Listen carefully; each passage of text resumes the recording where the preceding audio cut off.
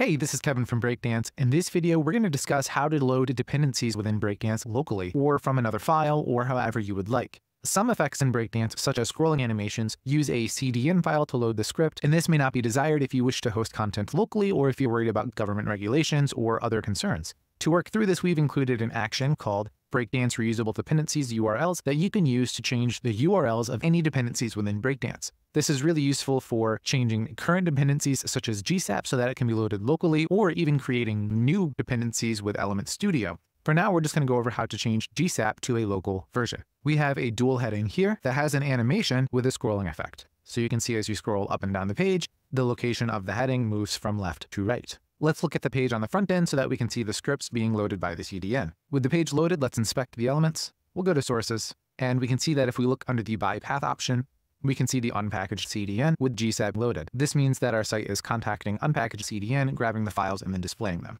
These are the files that we want to change so that we can load them locally. To get started, the first thing we need to do is to download GSAP. This can be done by going to gsap.com, going to the installation page, and clicking the Get GSAP button.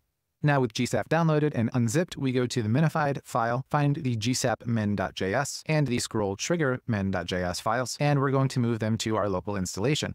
In this case, I've added them to WP content, uploads, dependencies, but you can place them wherever you'd like on your server. Next, we're going to go to Breakdance Dependencies API documentation and copy this snippet. We'll then go to our preferred code snippet plugin. In this case, I am using WP Codebox, but you can use whatever code snippet plugin or solution you would like. We'll then paste this snippet in there, and then we're going to update the path to the file. In my example, it's going to be WP content, uploads/dependencies.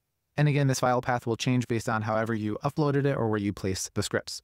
Next, we're going to save the page, and then we're going to enable the script. Now, if we go back to the front end on Breakdance and refresh the page, we'll see that the unpackaged CDN files no longer load, and this means that our animations are loading locally. And let's go ahead and see the animations still working on the page. So we'll close the inspector, scroll down, and we can see that our dual heading is still animating like it should. And this is just a quick example of showing how to change dependency files in Breakdance.